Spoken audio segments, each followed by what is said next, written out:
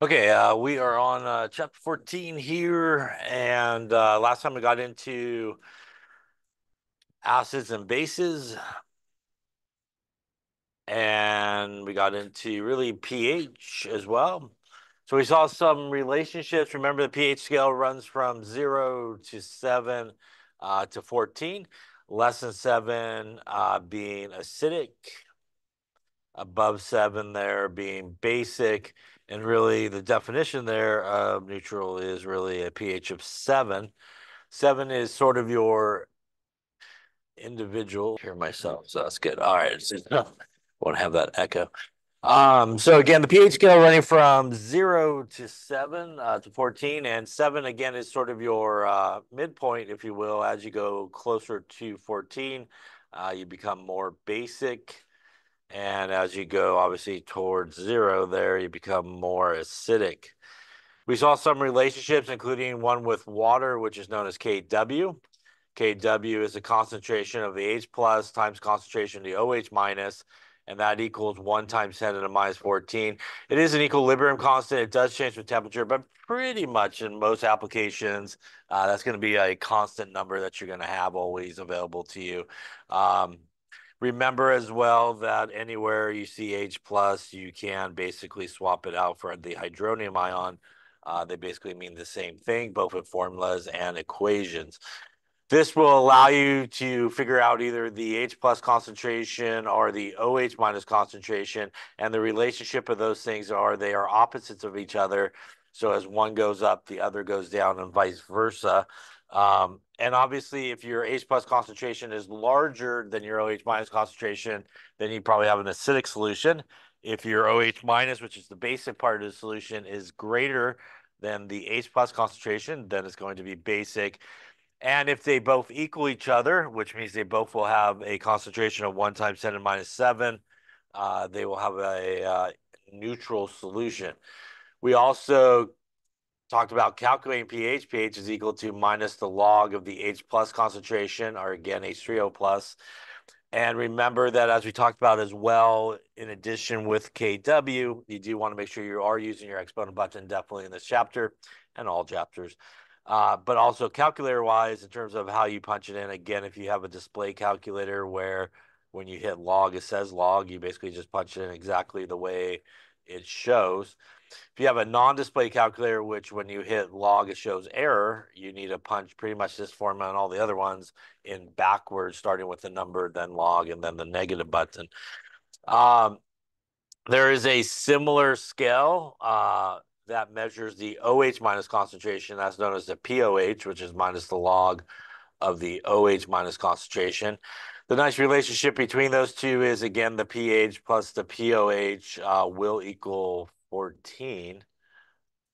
And we also talked about that if you do have the pH value given to you, that will allow you to directly from the pH value calculate the H plus concentration. It kind of tells you that a pH, you get the H plus from it, or if you want to calculate pH, you need the H plus concentration. And that is going to be the inverse log of the negative pH. Again, on most people's calculators, when you do the inverse log function, it will usually pop up like a 10 and a caret. And again, you want to make sure that you do make it negative. You could do pretty much the identical calculation with the POH. Also, you could get the OH minus concentration directly from that. And it's pretty much the identical calculation, the inverse log of the negative POH. And once again, on your calculator, that will look something like this. So this does give you sort of a variety of ways you can solve some of these problems. They all should really get you to the same spot, as long as obviously you do the calculation correctly. So in some cases, if you have the pH, you could just directly get the H plus. Um, and once you have the H plus, you could also get the POH and get the OH minus that way, or you can still use KW to do it. They all, again, should give you the same answer.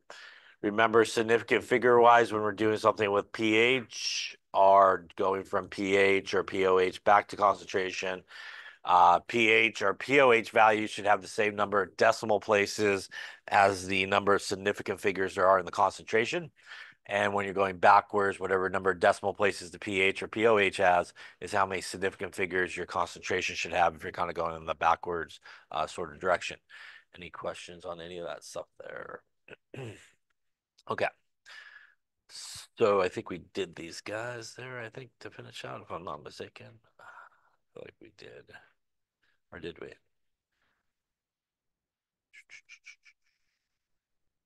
We did both of these, yeah. I think, yeah. Okay. Did we do this one? Or that's where we left off. Okay, let's pick up with this one then. Let's do this one. We're looking for the pH, the pOH, and the OH minus concentration. If we have an H plus concentration of 3.5 times 10 to the minus 6, and we'll just add to this, is it acidic, basic, or neutral?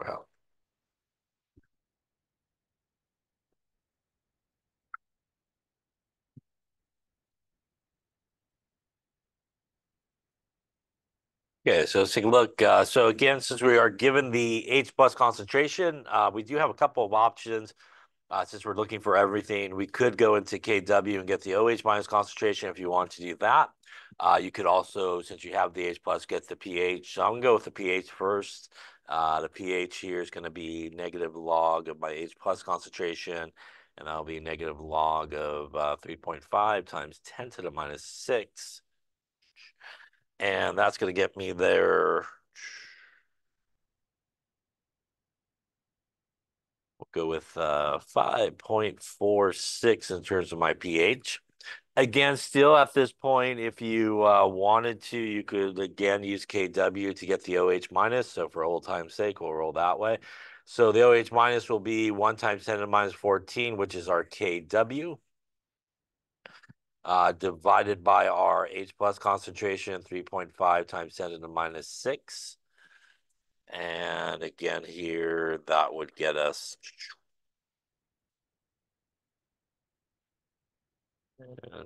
2.9 times 10 to the minus 9. This does need units as it's a concentration. Again, if you're not in scientific notation, you might have a whole bunch of zeros and like a 3 maybe at the end of your calculator. If you happen not to be maybe in scientific notation, your calculator might run out of space. And that's okay as well if it did. Now I got pH, I got OH minus. Obviously, pOH can be found obviously as this point two ways. We could either use the pOH equation here, or because again we do have the pH, we could use the pH plus the pOH is equal to 14. I'm going to choose that one there. So our pOH will equal 14 minus our 5.46. And again, it should really give you the same answer. Maybe slight difference if you did a little bit of rounding, but you really should be pretty close no matter which way you kind of choose there. 8.54. Any questions on those calculations there? This guy's acidic, basic, neutral. This one is. It is acidic. So as we also talked about, I think at the end last time, when you are asked that question, there's only one answer, so don't give all the answers for the same solution. Once again, as we talked about last time, you probably should always look at the pH scale because I would say pretty much everybody, that is the scale that they have in their head, where below 7 is acidic and above 7 is basic. I think I wrote on the board last time, but just a reminder that the pOH scale is also to 14, but it runs opposite. So below 7 is basic and above 7 is acidic. So again, it is opposite if you look at the pOH sort of values there. So my recommendation again is just always look at the pH scale, since that's probably the one you most likely have in your head, and you'll probably be good in that case. Questions on any of those there? All right, so let's talk a little bit about acids and electrolytes and the relationship between acids. So strong electrolytes, as you might remember, electrolytes are substances that when they go for a swim in solution, they pretty much break apart into ions, right? Positive and negative ions floating around. And the presence of these ions is what helps it conduct electricity really well. Usually I like to show like a light bulb sort of example. Light bulb goes off really bright if you put some electrodes that's connected to a light bulb into a strong electrolyte solution. And that's because there's a presence of pretty much 100% ions in that solution. So if you dissolve some sodium chloride and you really had a sodium chloride solution, in that actual solution, you would have sodium ions floating around and chloride ions floating around. And in fact, that is all you would have floating around is just those ions. You would not have any sodium chloride units still together. So it'd all be 100% basically broken apart into ions. And that's why it's able to conduct electricity really well, because there's a lot of obviously ions floating around in that solution. Weak electrolytes, on the other hand, are things that will actually mainly stay together in solution. So they mainly stay together, but will break apart a little bit. And these are usually reversible reactions, equilibrium type reactions. And the difference is when you look at that type of solution, you still have a majority of this guy, for example, still together, but you will have a little bit of it breaking apart into its ions. So it's still able to break apart a little bit into its ions, and there's still some ions floating around in that solution, which is why it's known as a weak electrolyte. It's still able to conduct electricity, but nowhere near as much as, say, a strong electrolyte will. So if you go like to the light bulb example, instead of it being very, very bright, the light bulb will turn on but be very, very dim, almost like it's dying, but it will still be able to conduct electricity. Obviously, there's also non-electrolytes, which is not really sort of important for our conversation, perhaps, but non-electrolytes are stuff that will dissolve in solution, but will not produce any ions, so they don't conduct electricity. So sugar, for example, which is held together by carbon, hydrogen, and oxygen sharing of electrons, doesn't break apart into ions, but will still dissolve in water. And because there's no ions, it will not conduct electricity. Now, acids and bases can also be strong electrolytes and weak electrolytes, more commonly referred to in terms of acids and bases as strong acids or weak acids, or strong bases and weak bases, basically. When we talk about strong bases, or sorry, strong acids to begin with, there is a list that, again, you probably should be familiar with. Things like nitric acid is a strong acid, hydrochloric acid is a strong acid, sulfuric acid is a strong acid, our friend perchloric acid, hydrobromic acid, and hydriodic acid. So this list of kind of 6 strong acids is really a good one to remember, because frankly, if it's not one of those acids, it's probably a pretty safe bet there's going to be a weak acid in that case. So these are kind of your big 6 sort of strong acids. And again, if it's not one of those, probably a safe bet to know that it's going to be more of a weak acid. So again, each of these acids are strong acids because when they do break apart, for example, here, they will 100% break apart here. And we do have the water, which is going to act as the base as the acid sends it over. So we will get H3O plus here in our equation instead of H plus, and it will produce Cl minus. And once again, it's going to be 100% what we got on the product side that's going to be in that solution. So it's going to produce really a lot of H plus freely in that solution. So when you take something like hydrochloric acid and you dump it in there for a swim, pretty much it's just going to generate a lot of H pluses really quickly. Obviously, chloride as well, not that important towards acidity, but the presence of all those free H pluses is what's going to make that solution pretty acidic, because that is pretty much your definition of an acid, is something that has the ability to produce free H plus in solution. Same thing for the rest of these here. We'll get H3O plus and nitrate for our nitric acid, a little H3O plus, and our perchlorate.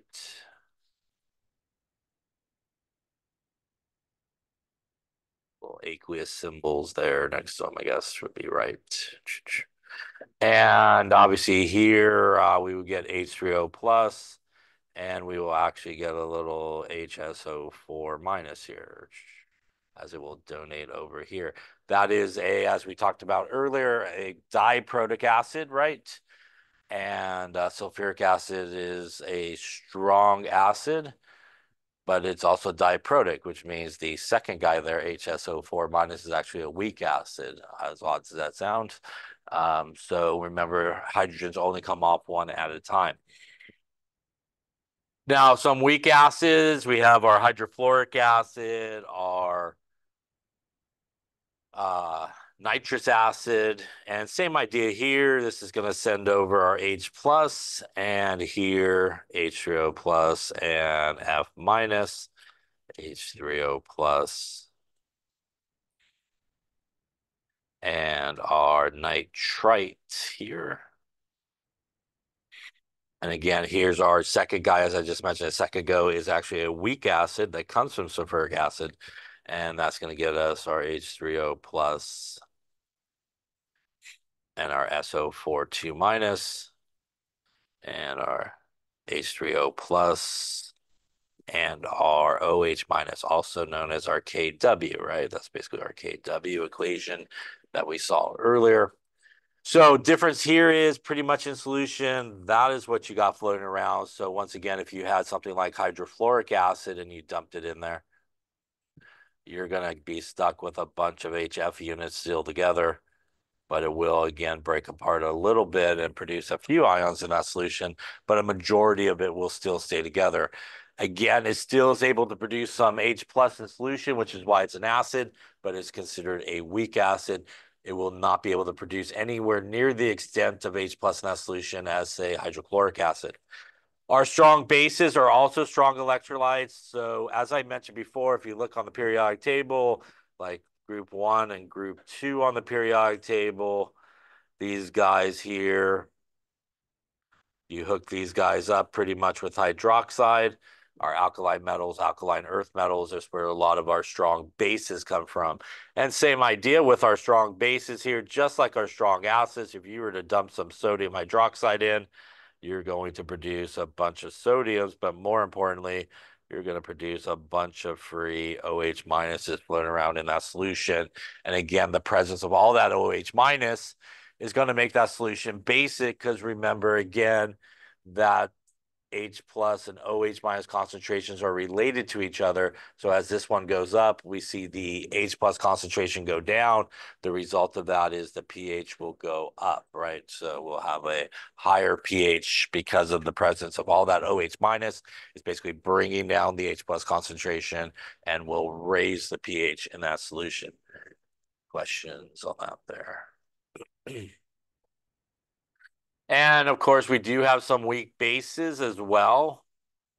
And here's a couple of those. F minus, in this case, is going to accept the H plus, acting as the base here. And that will actually produce HF and OH minus. So it will actually produce where it comes from, actually, which is very interesting. But more importantly here, we'll produce some hydroxide, which means that is going to be a base. It's not going to produce, again, anywhere near the amount of hydroxide that just dumping sodium hydroxide in there will do, because all sodium hydroxide has to do, frankly, is go for a swim and it's going to break apart. F minus got to go find some water, do a little reaction to produce a little bit of hydroxide. So it's a little bit more work, if you will, for it to do it. Same idea here. We're going to send our H plus over that way.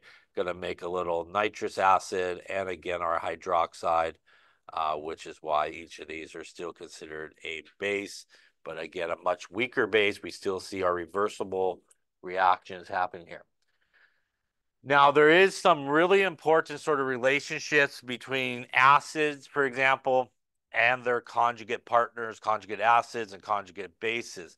And it's really important for something we're going to talk about in this chapter a little later on. But the relationship is this: if you have an acid and its partner would be the conjugate base on the other side of the arrow, if your acid is strong, its conjugate base partner on the other side will be relatively weak.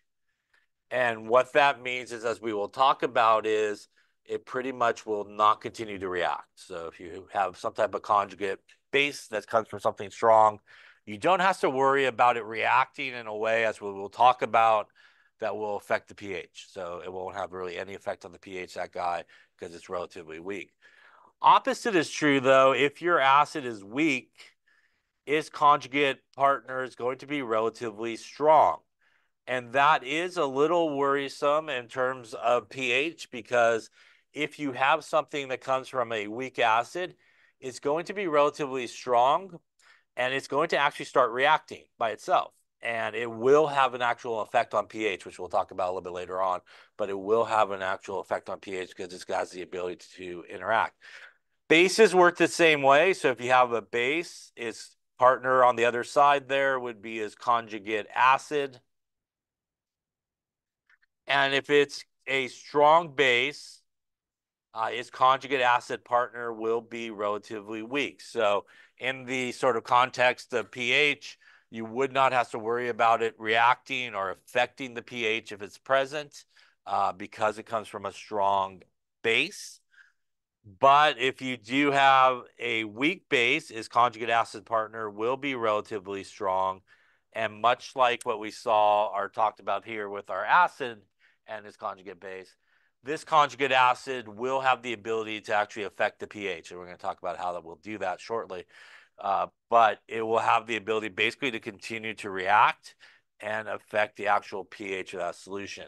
So there's sort of an opposite relationship, and that's why it's important in a lot of things that we do, especially in this chapter and such, that you understand where, for example, that substance comes from in certain cases, because it can have an effect on, the pH of that solution. H3O plus is the strongest acid, and OH minus is the strongest base that you could have. Here's a table from your book there. And again, you can see our list there of our kind of 6 strong acids. And again, they have sort of an opposite relationship. There's our weaker partners. So strong acids, weak partners, weak acids, stronger partners down on this end. So again, that opposite relationship. As I mentioned before, those 6, if you remember, you'll be in good shape to know if it's strong or weak and stuff like that. So once again, if we do have a strong acid or even a strong base, it will 100% break apart into the ions. And again, in terms of pH, if it's an acid, that would give you perhaps the H plus concentration. And if that's a base, it will give you the OH minus concentration. As you can see here, pretty much our weak guy is going to stay together, a lot less ionization happening. So why don't you calculate the pH of each of these guys here? What is the pH of 2 times 10 to the minus 3 nitric acid and 1.8 times 10 to the minus 2 molar barium hydroxide? Okay, so let's take a look at it. First off, important thing to realize, obviously, here is this is not like one of those generic questions, but they actually did give us a formula of an acid, which in this case is nitric acid. And as we just talked about, nitric acid is one of those strong acids, which means when it's in solution, it will 100% break apart into its ions. All right, so we got 100% of these guys. And we do have the concentration of this guy. Now, in terms of pH, the important part here is the amount of H plus that we have in solution. And perhaps you remember in terms of concentration, that is a 1-to-1 relationship, which means that the concentration of this guy would also be 2 times 10 to the minus 3 molar. We're not sure about that when we just do the long calculation to refresh your memory of how that works. By the way, that is moles per liter of nitric acid. Mole-to-mole relationship, it's a 1-to-1 mole-to-mole relationship between those two. 1 mole of nitric acid, 1 mole of H plus, the moles of nitric acid cancel, and that leaves you 2 times 10 to the minus 3 moles per liter of H plus. Basically stoichiometry, yeah. So it's a 1-to-1, you get the same concentration. That means that that's really what we need there for our pH. Our pH is equal to minus the log of the H plus concentration, minus the log, in this case, of 2 times 10 to the minus 3. Try to hit the right button this time. Let's see here. That, not the inverse long. This can give us a pH of 2.7 in this case, which is acidic, and that makes sense. It's a strong acid, right? Any questions on that there? Now, if we look at the second one there, that's barium hydroxide, which is a strong base, right? Again, if you go group 1 to group 2, lithium, sodium, potassium, hang a right of calcium, and then down, again, those guys with hydroxide will be strong. So this means that this guy will also 100% break apart into a barium ion and 2 hydroxide ions in this case. That means that the concentration of the whole thing here, 1.8 times 10 to the minus 2 molar. When we look at hydroxide here, which is important to get not the pH, but it will allow us to get the POH, or the H plus concentration, however approach you want to take it. It is a 1 to 2 relationship, which means to get the proper concentration of hydroxide, you need to multiply it by 2.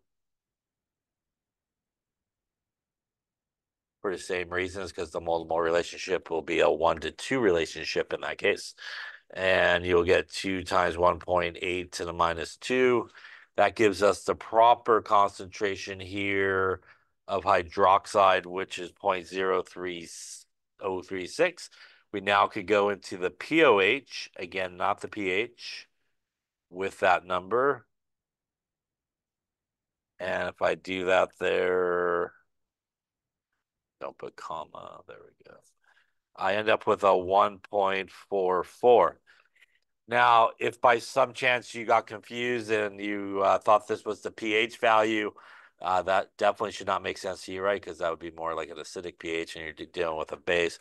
So here, obviously, we need to use the pH is equal to 14 minus our POH, and that will be 14 minus 1.44, and that's going to give us more appropriate actual pH of 12.56. Any questions on that? You obviously also could, if you wanted to, took the 0.036 and use KW, got the H plus, and also then went into the pH equation if you wanted to do that approach as well. Again, should give you the same answer. So sometimes you may not be given a generic H plus or OH minus concentration. They may give you something like this that's a strong acid or a strong base. You do want to make sure that you have the right concentration. I would say probably out of the strong acids and strong bases, the strong base might be the place, like we did there on the bottom, that you might have to adjust the concentration, as most strong acids are monoprotic, which means whatever the concentration of the acid is will be the concentration of the H plus, because it's a 1-to-1 relationship. Any questions on that there? All right, then let's talk about what happens. Obviously, here's a table of our strong acids and strong bases. And again, basically what we just talked about there on the periodic table, and also our 6 strong acids. What happens with weak acids and weak bases? Those calculations are different, and that's because when you look at those calculations or those reactions, they are reversible reactions, which means that feels very ice table-ish that's going to happen here. So if we take a weak acid like this here, it's going to break apart into H plus and A minus. And because this is an equilibrium, we could write an equilibrium constant for it. This works the same way as all of our other equilibrium constants. It is products over reactants. We still would take coefficients as our exponents. And in this case, we have H plus times OH H plus times A minus divided by HA. And that is equal to Ka. I'm going with acid dissociation constant there for Ka. So we'll add that to our ever-growing list of K values, Kc, Kp, Kw, now Ka. And again, it is still an equilibrium constant. It doesn't really matter what the little letter is. It's all the same, products over reactants. We still do not include anything that's a pure liquid or a solid. If you should happen to have that in the equation, they are left off. So as the Ka value increases, so does the strength of the weak acid. So let's talk about why that would be. If I have a large K value, that means do I mainly have reactants or products at equilibrium? .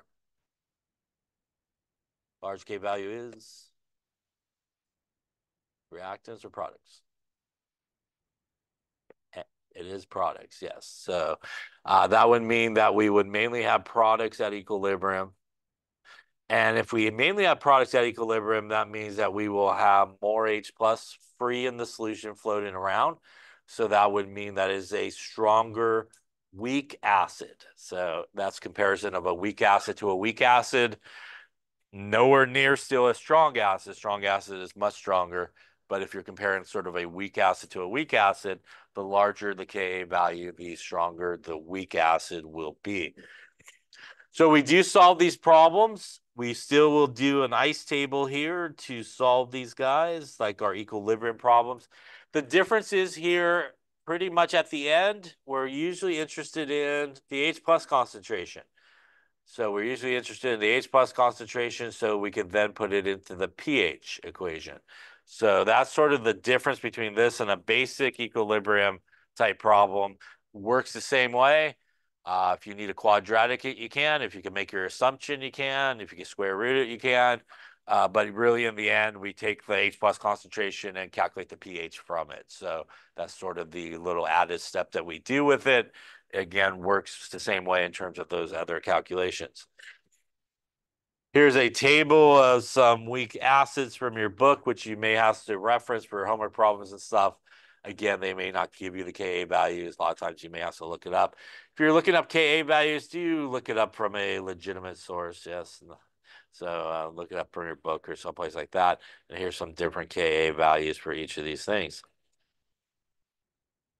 So why don't you give it a go? Again, like I said, here we want to calculate the pH of 0.5 molar hydrofluoric acid. And there's the Ka value for hydrofluoric acid from table.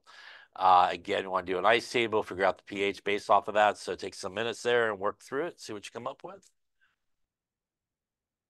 Okay, let's take a look, see how you're doing. So again, first off, we want to make sure we don't overlook some common things in the problem that might be helpful for you. First off, I see a Ka value here, so automatically, right, I know that this acid is what type of acid? It's going to be a weak acid, right? So that automatically tells me that I should be doing an ice table here. So these are things you want to kind of look at in the problems to help you maybe decide how you should approach it.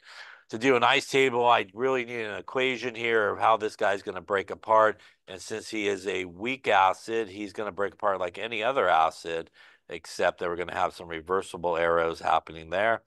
And again, if you do want to include the water on the left, you can. You'll just have H3O plus on the right, but I'm going to leave off the water here and just do the H plus. This means that we will have a Ka expression of our products, which is H plus times F minus divided by HF. And obviously, if you included water in your equation, you would leave it off in the Ka expression. That would equal, I'm running out of room, so I'll just draw an arrow, equals that number right there. So we can do our ice table like normal. We're going to go with 0.5. And again, just like those kind of equilibrium problems we had earlier, we're not mentioned about anything on the product side, so always safe to assume 0 in this case.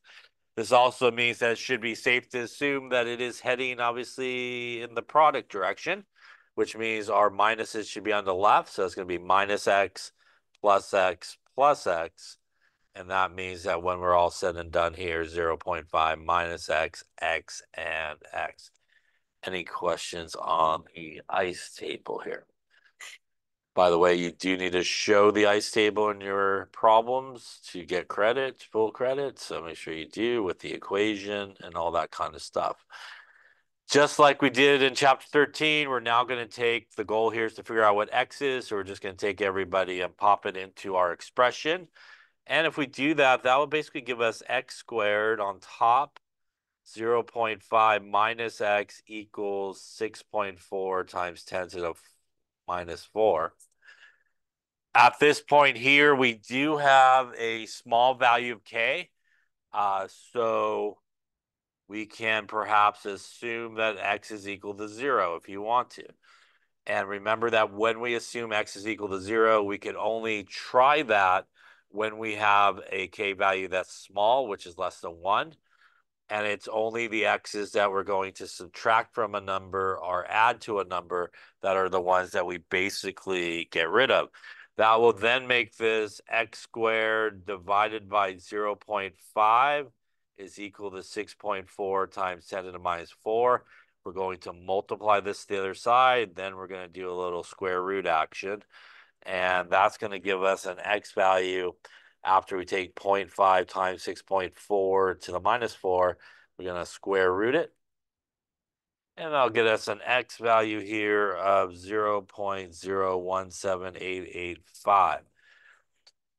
Remember that when we do make the assumption, we do need to check it to make sure it's okay. Otherwise, we have to go back and solve it some other way. A reminder to check your assumption is to take the x value that you just got. You're going to divide it by what you're going to subtract it from, which is really the initial concentration, times it by 100%.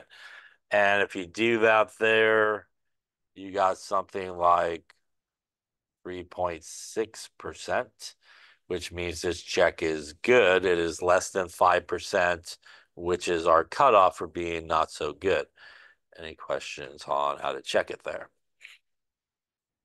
Now that we've checked it, that means that really in this case, the only thing we're interested in is really the H plus concentration so that we could get to the pH.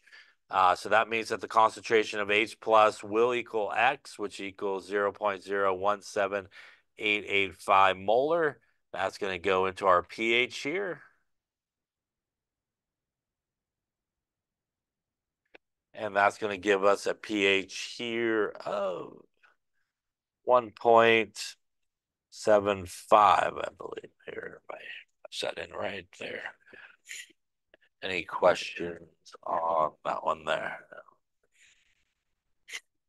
So again, you can see here, it really does work the same way as what we did in chapter 13. Again, the additional thing is throwing it into that pH equation. Remember, you still need to check. Any questions on that there? Okay. Now, why do you need to check? Let's just say we have the same one, but the concentration was 0.05. The initial concentration does make a difference. So if we just kind of do our ice table here, and we started with 0.05 instead of 0.5 like we had previously, the rest of the ice table here will look pretty similar, except obviously this is going to be 0.05 minus x, x, and x. This will go into our Ka expression, which would be x squared 0.05 minus x equals 6.4 times 10 to the minus 4, which I think that was the number there. Yep. And now if we make our assumption here, assume that x is equal to 0, we end up with x squared 0.05 equals 6.4 times 10 to the minus 4. Same deal, we're going to multiply and then square root it. And if we do that there, we end up with an x value of 0.005657. When we go to check it now and divide it by 0.005 and times it by 100% in this case, we end up with like an 11.3%, which is a bad, would not be so good. So we could not do the assumption here. Just a reminder that it does not always work. The difference between those, even though they both got 5s in the concentration, is the first guy's concentration was larger than this one, right? Significantly larger, about 10 times as large the concentration to begin with than what we have here. Yeah. It's really not. I just wrote an extra 0. Thank you. Sorry about that. It is obviously 0.05 there. I think my calculations, I piped it in right, just read it wrong. Yeah. Other questions? So the idea there is, like I said, the previous one that we did was 5 times or 10 times the concentration there of this one. So if you think about it, if you have a larger concentration to start with and you lose a little, it's not as big of a percentage if you started with a smaller concentration and lost a little. Again, I go back to like the pizza example. If you have a whole pizza, take one piece out, not a big percentage of the whole pizza pie, right? But if you have a pizza box that has two pieces of pizza left and you take one piece, right? Now that's a bigger percentage of what you started with, right? So if you have a smaller concentration, even though it's a weak acid, it's only going to lose a little bit of H plus. That little bit that it loses is significant compared to where it started. Then if you had a larger concentration and it loses a little, it's still going to be a less of a percentage that's lost. Any questions on that there? All right. So as we just saw in those examples, pretty much we work these weak problems the same way as a regular equilibrium problem. Again, you could roll through any of your assumptions. If you don't want to do the assumption, you could quadratic it up if you needed to. Now, one of the assumptions that we make in most of our problems here is this. We assume that all of the H plus that we see in the solution when we're dealing with acid and bases are all of the OH minus that we see in the solution when we're dealing with bases comes from just the acid or the base itself. Now, there is definitely water in there, and as we talked about, water itself will ionize, right, and have H plus and OH minus that's in the solution from the water part of it. So for us, we ignore any of the water's contribution when we do these calculations.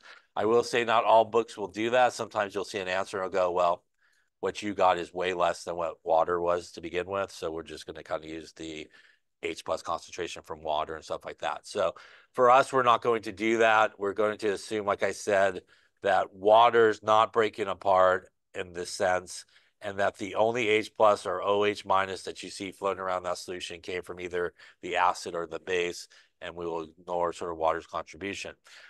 Let's try one here again. So try this one here. We have a monoprotic acid that has a 0.122 molar concentration, has a Ka value of 5.7 times 10 to the minus 4. What is the pH of it? If you don't know what you could use for a monoprotic acid formula, you could use HA. So obviously monoprotic acid means basically it gives off one hydrogen. And if you don't have a formula to use, you can use this as a sort of a generic formula for a monoprotic acid. If you need a diprotic acid sort of general formula, you can use H2A. And if you need a triprotic, which can give 3 hydrogens, H3A.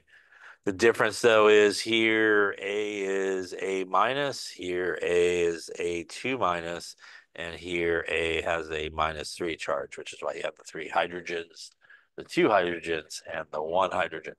So in this case, we're monoproticing it up like HCl, for example, but we'll just use this generic guy. We know it's a weak acid because it does have a Ka value, so it should have the 2 arrows and should break apart into this, where our Ka would be, again, our products divided by our reactants. And that obviously equals our 5.7 times 10 to the minus 4. Get to the end there, 4 minus 4. All right, so doing our ice table here, we got 0.122, a 0, and a 0. Again, change here going to be minus x plus x plus x. That means when we get to equilibrium here, 0.122 minus x, x, and x. Any questions on the table or anything? Like normal, we're going to now take these guys and put it into our Ka expression here. That should get us x squared divided by 0.122 minus x equals our 5.7 times 10 to the minus 4. We could assume that x is equal to 0 here. That will give us x squared 0.122 equals 5.77 times 10 to the minus 4. That would get us an x value if we multiply 0.122 times 5.7. I put an extra 7 for good measure there. To the minus 4, a little square root action there. Going to give us an x value there of 0.008339. We check it by dividing by 0.122 and times by 100%. We're not going to be so good, I think, here. So something like 6.8%, which means no good. So we do have to go back and solve it. Remember, 5% is our cutoff for being okay. And this obviously is above the 5% rule. So we need to back it up here and actually solve this probably through our quadratic. So we're going to then multiply what's on the bottom to the other side. And that will give me x squared is equal to 0.122 times 5.7 to the minus 4. 0.0000694 minus 5.7 times 10 to the minus 4x. We're going to bring everybody, excuse me, everybody to the same side. So I'm just going to bring everybody that way. And that's going to give me x squared plus 5.7 times 10 to the minus 4x minus 0.0000694 equals 0. That's going to be my A, B, and C, right, for my quadratic here. And again, we do want to take the negative there with the C one. So that's going to give me x is equal to, obviously, minus b, right, plus or minus the square root of b squared minus 4ac divided by 2a. So minus b would be minus 5.7 times 10 to the minus 4 plus or minus the square root. And if we do what's inside the square root, we'll take b squared minus 4 times a, which is 1, times our negative 0.0000694. That will get us inside the square root something like 0.000278485, I think. And then if we take the square root of it, will get us something like 0.01669, we'll call it, I guess. And we're going to divide it all by 2 times 1, which is 2. Again, this should give us 2x values here, I think. So minus 5.7 to the minus 4 plus our answer there, divided by 2. Going to get us there 1x value doing the positive or adding of 0.008059. Or if we do the subtraction, minus 5.7 to the minus 4 minus 0.01669 divided by 2. That's going to give us, obviously, here a negative number of 0.00863. Any questions on that there? Clearly, since we are interested in our H plus and we got a couple of X's here, the negative is not going to work for us, right? So it's got to be the positive value here. That means that this guy here basically equals the H plus concentration.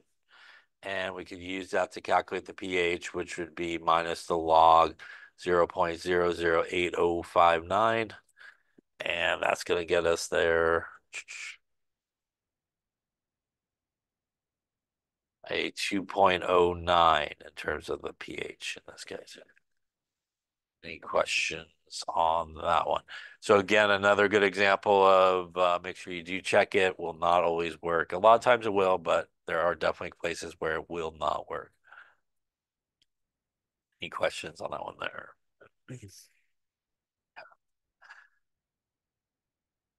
All right, try another one here. Calculate the H plus concentration, and we'll do the pH as well. For our HCN, that has a concentration of 0.010 molar and has a K.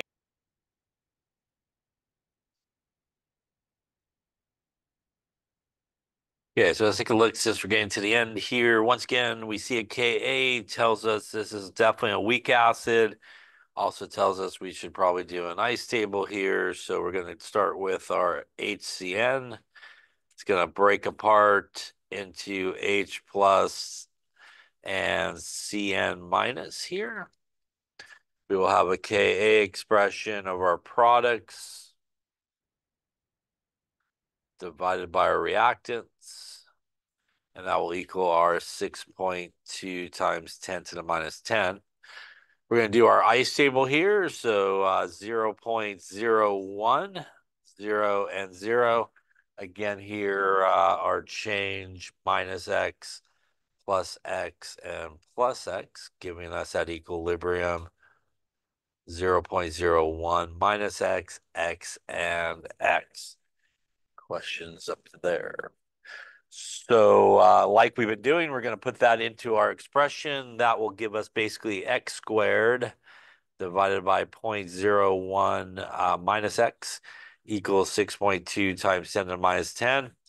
We're going to make our assumption here, since we do have obviously a low value of k, and that will give us x squared over 0.01 equals 6.2 times 10 to the minus 10. Once again, here we're going to multiply and then square root it, and that will get us an x value when we do that thereof. Square root action there. This is an x value of 2.5 times 10 to the minus 6. We do want to check it, so we'll take that, and we'll take our 2.5 times 10 to the minus 6. We'll divide it by what we're going to subtract it from, 0.01, times it by 100, and we should be in pretty good shape, I think, here. Times it by 100. Yeah, you're not even 0.1%, I think 0.02% or something like that. So the check here is good. That means that that X value should be our H plus concentration, which was one of the questions, which means it should be that guy right there. That also means we can now use that to calculate our pH, negative log of 2.5 times 10 to the minus 6. Going to give us a 5.60 in terms of our pH in this case. Any questions on any of that there? All right, we will lay it up there for today.